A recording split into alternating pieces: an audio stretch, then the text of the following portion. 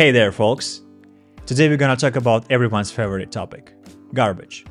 But don't worry, we're not talking about your messy room. We are talking about garbage collection in JavaScript. So what is the garbage collection? Well, in JavaScript, every time you create an object or variable, it takes up memory. And if you are not careful, that memory can add up pretty quickly and create a leak. That's where garbage collection comes in. Garbage collection is the process of automatically freeing up memory that is no longer being used by your program. Basically, it's like having a personal assistant who comes in and cleans up all your mess for you. How convenient, right? JavaScript uses a technique called mark and sweep for garbage collection. It works like this. First, Garbage Collector creates a list of roots, which are typically global variables that have references in the code. In JavaScript, the window object is an example of such global variable that acts as a root. Afterward, it inspects and marks all the roots as active, meaning they are not garbage.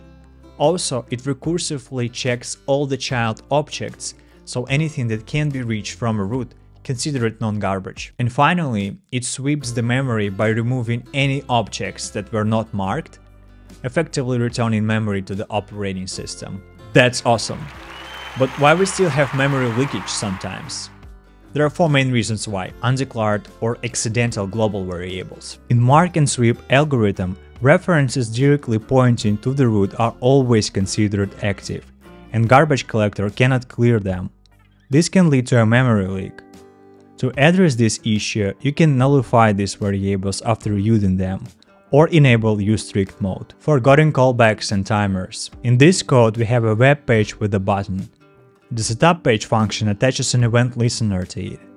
The event listener keeps a reference to the handle click function, even when the button is removed from DOM. This prevents proper garbage collection and unnecessarily occupies memory. To prevent memory leaks in this case, always remove event listeners when they are no longer needed. Same goes with timers. Interval needs to be stopped to be collected. Its dependencies cannot be collected either in this case, so you can easily create memory leak.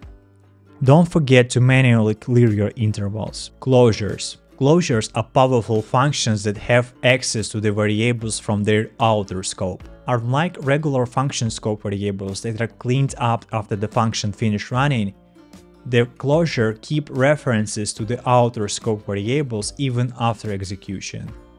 This can lead to a memory leak when unused variables are stored in memory. Here we have a memoized double function that caches the result of doubling number using an inner function. This inner function has access to the cache object and index of element variable from its outer scope. When we call double for multiple times, it doubles the number and stores the result in a cache object. However, previous results are not removed, leading to a memory leak. To prevent memory leaks, it is crucial to manage unused variables stored in closures. Consider implementing a mechanism like limiting cache size. Out of DOM references. Imagine you have a table and need to update multiple rows quickly. Storing references to DOM rows in a dictionary can be helpful. When you store reference to a DOM element in a data structure, two references to the same element are maintained. One in a DOM tree and the other in a data structure. But here's the catch. If at some point in future you decide to remove these rows, you must ensure that both references become unreachable. To prevent leaks, remove entry from the data structure and delete the corresponding DOM element. This ensures efficient memory management. And that's how garbage collector works in JavaScript. It may seem like magic, but actually it's a sophisticated process that helps our programs running smoothly. Thanks for watching, and remember to let garbage collector do its job. See you in the next one.